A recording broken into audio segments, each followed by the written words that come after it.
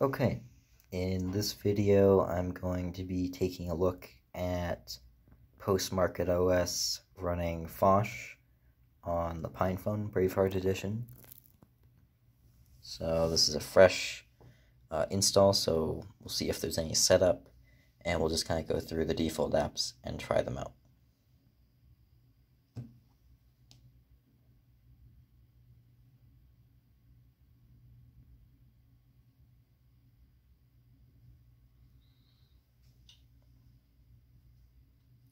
I'm going to turn off this light to see if that helps with seeing the screen better.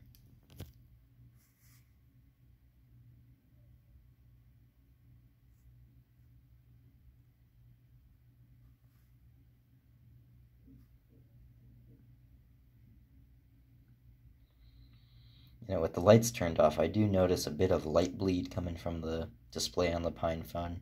I didn't really notice that before, but it's no big deal. Alright, so it looks like there's not really any setup process involved here with the PinePhone. It just kind of puts you right into the, with Phosh, just kind of puts you right into the display here. So let's try out some of the apps that come with it. Looks like the first one here is Dialer app. Let's see if we can. There we go. So it's very similar in feel to a lot of the GNOME 3 apps. From my understanding, a lot of these are kind of forks of the GNOME apps. So this is, just kind of your standard dialer app. Let's see. I guess you use this to go back to the main screen, and then if you wanted to close it, you just hit the X. And then let's take a look at chats. So we can, doesn't look like we can create a new chat, probably because we don't have any accounts that we could use with that. Let's check out the preferences. Add a new account. So it supports Jabber. If you use Jabber, that's good.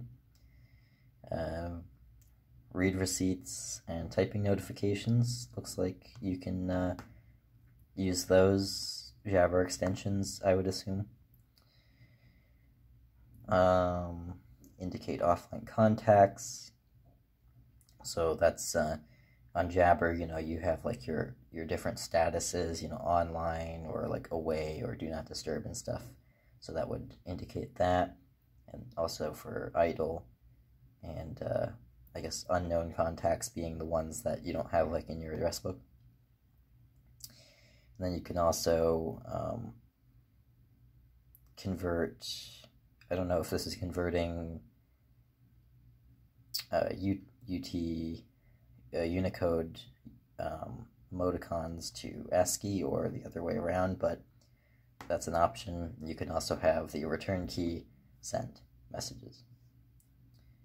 Let's see, how do we get out of here? Okay, so it looks like it's opened up two chat windows here. One of these is probably the preferences. Maybe it was that one, yeah. So that's kind of a bit of a bug, right? Ideally, you wouldn't want to have to get out of the app just to leave the preferences. Let's see, is there anything else here? About chats. Just tells you, some credits and stuff. Definitely, very much kind of that GNOME application feel to it. Again, it opened up a new window for that. Oops. Close out of that. We'll try the web browser. I believe this is Epiphany. Some variation of it at least. About web. Yes, GNOME Web, which is Epiphany. You can see the credits there. Oops. Okay. So, I don't have any.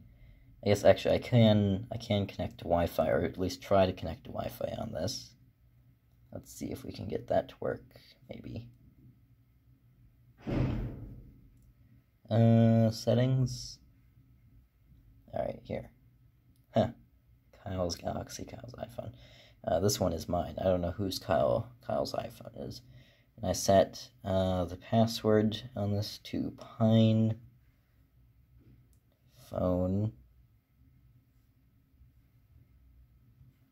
Yes. Let's see if it can connect to Wi-Fi.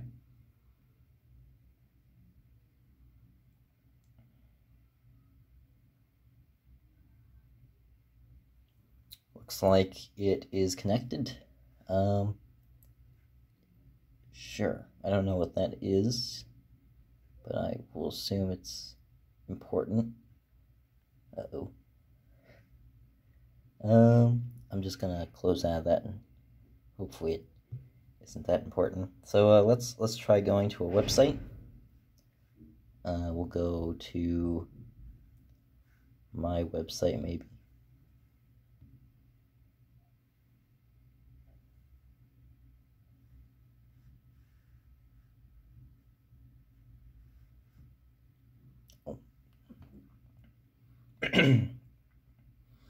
So DuckDuckGo is the default search engine, which is a good choice.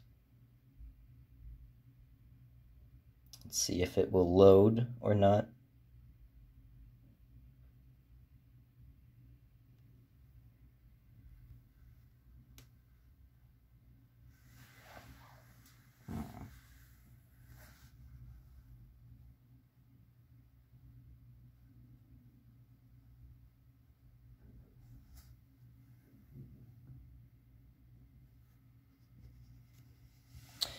While this is loading, let's see. It looks like you can open up a new window. It has incognito windows. You can do your history, import and export bookmarks. You can install site as a web application, which I assume would just create like an icon on your home screen. Maybe we'll try that.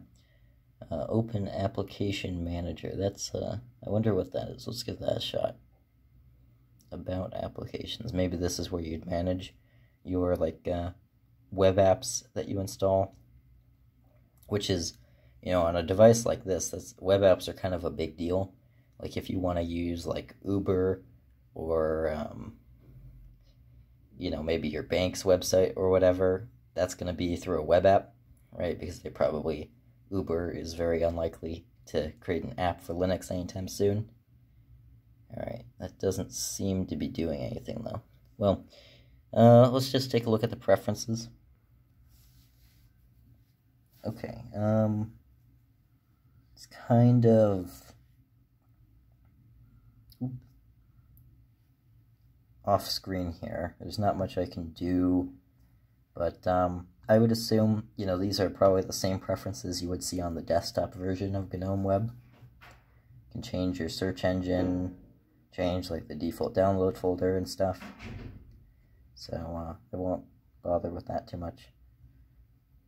I don't know what's going on with loading DuckDuckGo here. It doesn't look like it's working, so maybe that's a bit buggy yet. Let's take a look at the Contacts app. Okay. We'll just use the local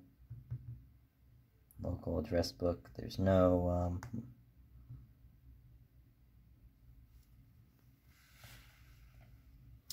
a lot of these apps I'm noticing are they're just a bit cut off, is the problem. Well, anyway, I would assume this is very similar to GNOME Contacts, so it's just you can connect it to like Google or Nextcloud or a card to have server.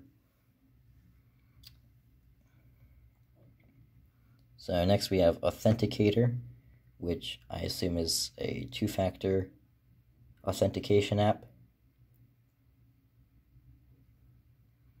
Yes, so you can scan a QR code.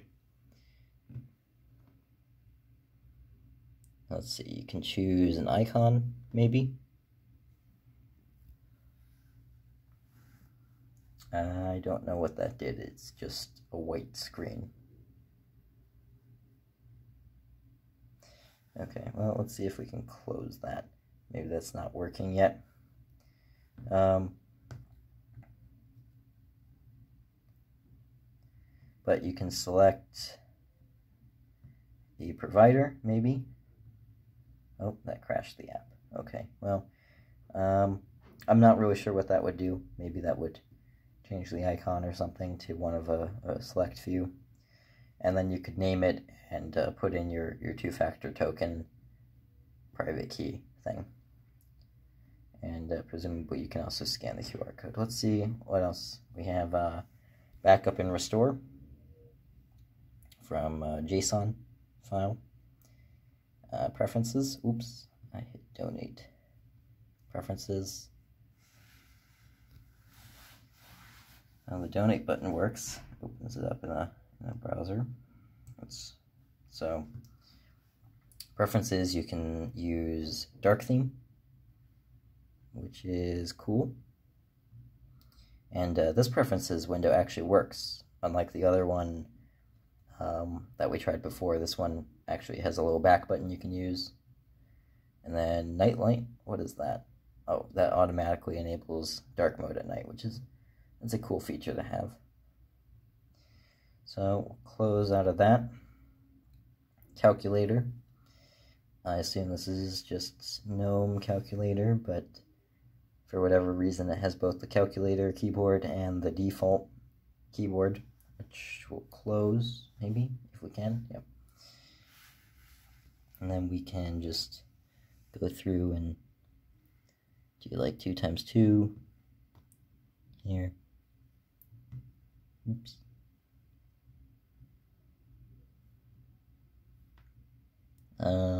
You can change the mode by going up here. Get some more advanced stuff. Although it's not all accessible, and seems like it kind of breaks things. Oh, here we go. Let's see what preferences we have. You can change the number format, number of decimals, trailing zeros, thousands, separators, so put commas in there. Change between degrees and radians. Change the word size. I'm not sure what that means exactly. And exchange rate, refresh interval, so presumably it goes out to the internet and grabs exchange rates for like currencies or something.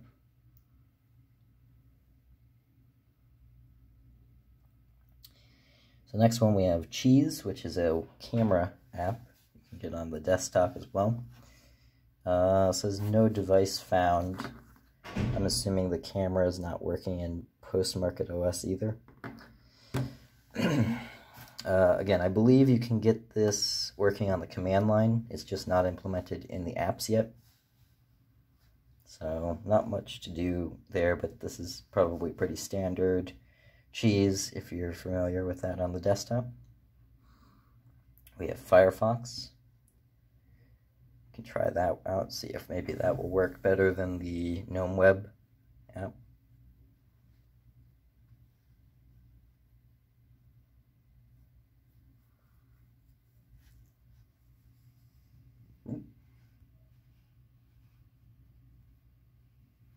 Let's see. So you got, okay, we'll have to use the scroll bar maybe, yeah. Doesn't look like you can scroll with your just finger swiping. Can we go anywhere? Ooh.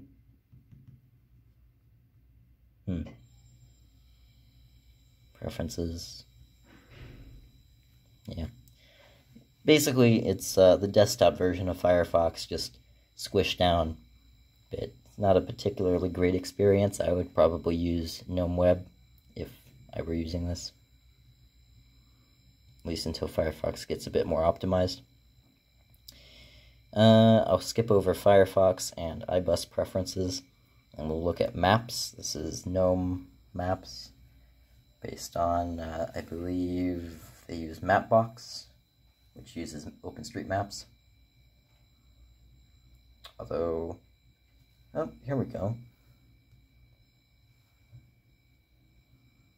Oh, so there's a little dot where I am.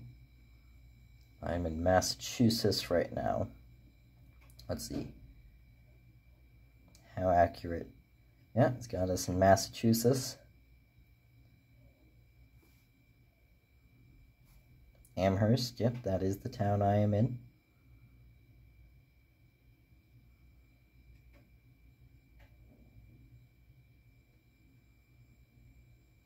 So this must mean that either the GPS is working or it's connected to like Mozilla's Wi-Fi localization service or something, and it's doing it that way. Let's see.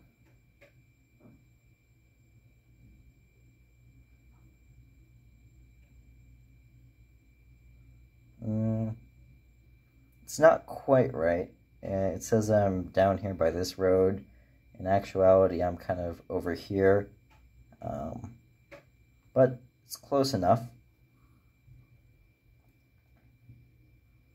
Let's try maybe typing something. Let's say, I don't know, Target.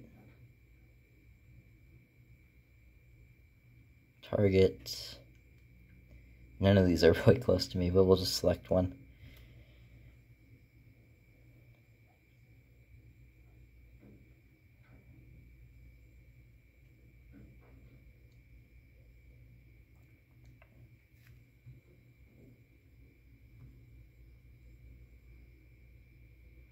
Can we get directions?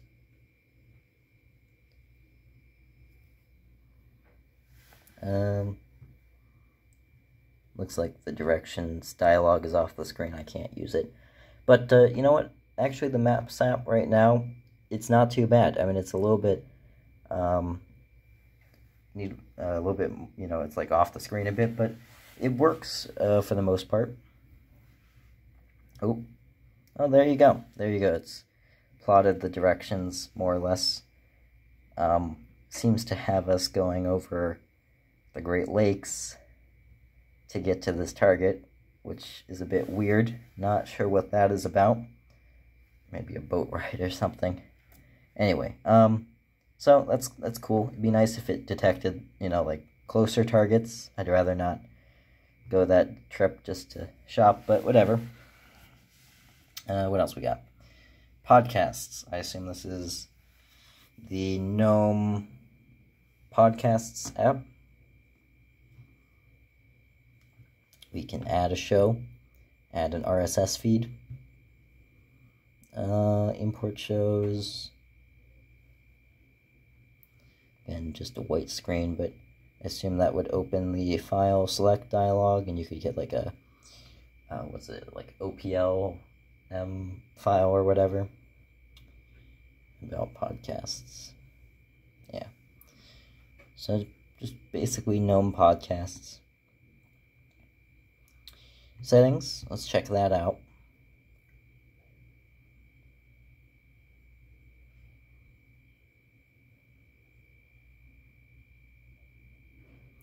So here's the Wi-Fi. Details about GNOME 3.34. PinePhone, 2 GB RAM, postmarketOS. What's the date and time? Oh, actually, that's cool. It's got the right date, wrong time zone, but the right date, which is yesterday I was trying out UB ports Ubuntu Touch, and that was an issue they were having.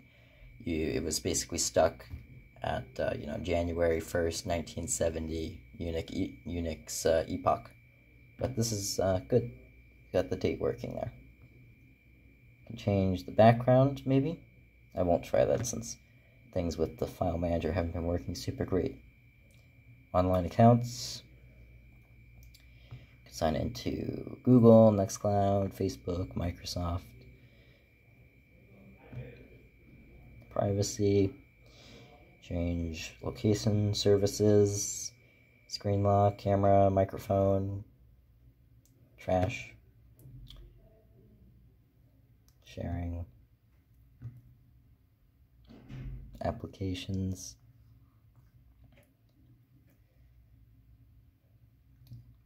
So it looks like it's mostly just kind of your standard, like GNOME.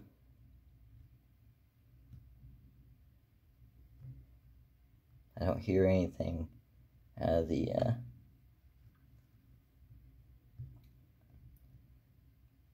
let's see. Yeah,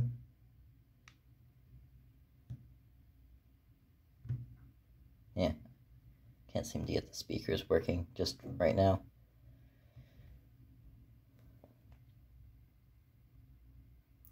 Anyway, so I won't go through it all, but it looks like it's mostly just kind of your standard GNOME settings.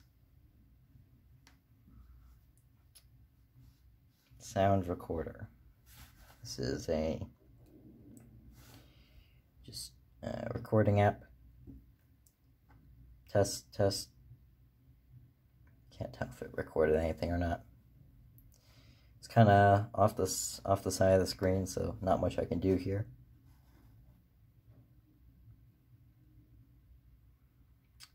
Taquin. It's a game, I assume. Yes, it's like a puzzle game. How does this work? Like that. So you move the pieces around to build the cat. That's gonna take forever. Nice little game. Good that it comes with that. And terminal.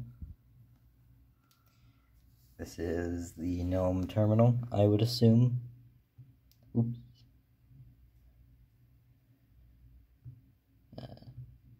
About Terminal King's Cross. Oh, maybe it's not GNOME terminal. I don't know. I can't tell.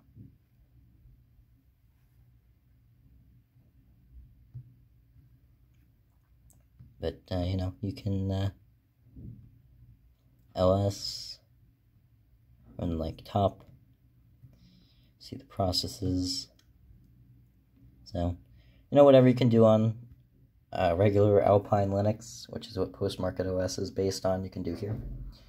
Vim, I'm not sure why you would want that on a phone, to be honest with you, but it's here for those of you who like Vim.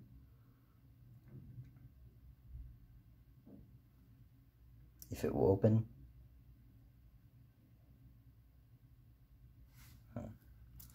Not sure about that. Okay, anything else? Looks like that's pretty much it. They have some quick toggles here, but I think we went through all the apps, and I don't know what else is here in this operating system. I think that's pretty much the whole thing. So I guess we'll just shut it down here and call it a video. Oh, it has a nice little fade out. Turn the light back on.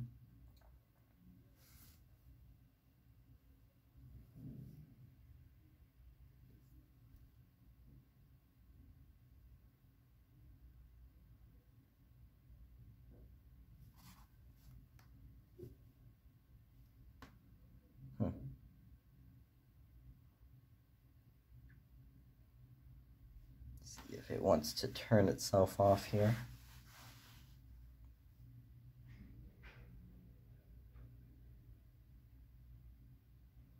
Oh, there we go. So that was Phosh on postmarketOS on the PinePhone Braveheart Edition. If you liked the video, give it a like, and I think this is where I'll end it.